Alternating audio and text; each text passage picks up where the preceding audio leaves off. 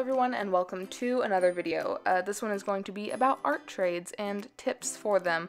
I have a couple bullet points. I've recorded this voiceover a couple of times, and it's been long-winded, so we're just gonna kind of push through this. This portrait is actually an art trade with the wonderful rapidfire_101, or Triss. I'm sorry, I have a hard time saying her name because I always want to say Trish. I don't know, it's just natural to my mouth, I guess. But a great way to get into art trades is to just reach out. That sounds really super corny, but you can reach out in so many ways. My main platform is probably Instagram besides YouTube. YouTube's a little harder to reach out to, but for Instagram, I like to look for people with similar followings. I have about 165-ish followers, so I try to look for people in that like 120, 200 range, you know, because I don't want to, you know, try to seem like I'm mooching off of someone. Like if I do it with somebody who has 1,000 followers, you know, the art trade would probably get me more publicity than they would, which art trades aren't all about publicity. I think it's a great way to connect with friends and connect with artists and just, you know, build that community around yourself. And I think Amino would probably actually be a good place to do art trades too. A lot of times I reach out by looking up the hashtag #ArtTradesOpen, or, you know, looking in people's bios. I know I have a little snippet in my bio that says art trades are open and like commissions are open. And, you know, even people from school like Triss, we actually had a class together in my freshman year and her junior year, I think. So, you know, just reach out to art people at your school or on your platform, or just really anybody that, you know, does art. And I typically go for people with a platform just because I think it's more fun to get people to post and see what people comment about it, and it's just more of a surprising reveal to me. But you could do it with friends just, you know, at lunch or something. And the reason I like to do art trades is because it's kind of like a commission, you know, like you're telling this person like what you want from them, and then they give it to you and you pay in art. Like it's kind of the greatest thing, because let me tell you, this girl's broke and she ain't got money to commission artists, but I don't know, I like to give people little prompts, you know, like galaxy or flowers or vintage or just something like that, rather than telling them something super specific.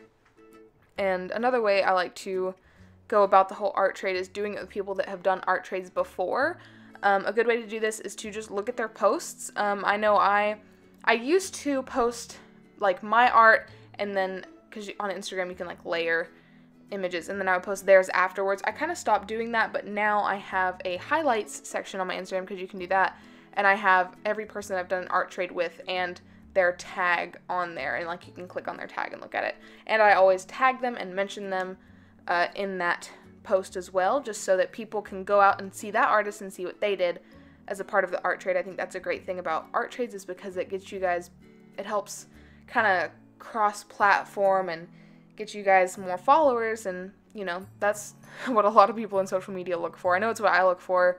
It's not all about that. I do love connecting with people like Frey the Kid. I know we've done multiple art trades, I think only 2, but, you know, that's more than most people I do it with. I don't know, I have these bullet points and there's not that many things on there because I kind of just ran through it, but a lot of times whenever, you know, you're trying to figure out what you want to do, I usually send a prompt and then ask for a due date. Not a lot of people do this. Some people are like, oh yeah, I just get it done when it's done. But for me, I like to set something up because I'm someone who's very deadline oriented, and I want to, you know, be like, oh, do you want this next Thursday, or do you want it like tomorrow or in a month? Like, because some people are also very deadline oriented and want that stuff really quickly.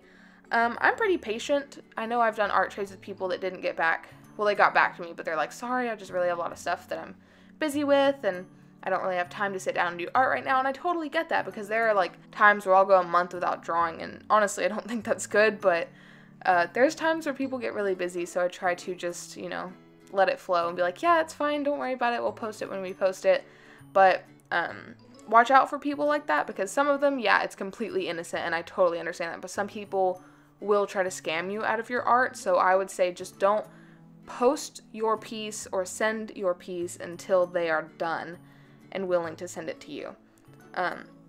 I've never personally been scammed, but I know people that have. You can hear all these crazy stories on YouTube. You can look up like bad art trade experience, but don't let that shy you away from them. They're really fun. I don't know, I just love seeing what other artists come up with whenever I give them a prompt, and then they're just so creative.